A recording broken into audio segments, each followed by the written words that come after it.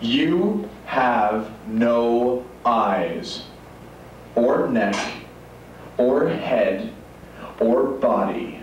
You make pudding with garlic and olive loaf.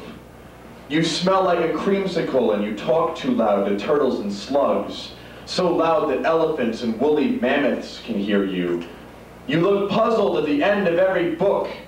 I can't see your eyes move on Thursdays, and that is because you have no eyes.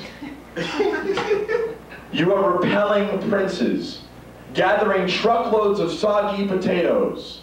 You are the Cabbage Patch Doll at the Toys R Us warehouse entrance with the ugly name.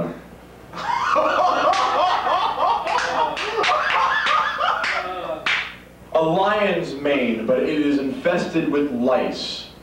An old ticket stub in the pocket of a fidgety woman. The loose handle on a broken bicycle. No eyes, no neck, no head, no body. Hands dressed in blooded rags from clenching shards of broken glass. Your aunts berate you. Your uncles pray that God may have mercy on you and your future. And if you should continue living life as a cardboard puzzle left out in the living room table, you will find the dogs you keep as pets enjoy the corner pieces just as much as the center ones that you'll soon discover are gone. Yeah!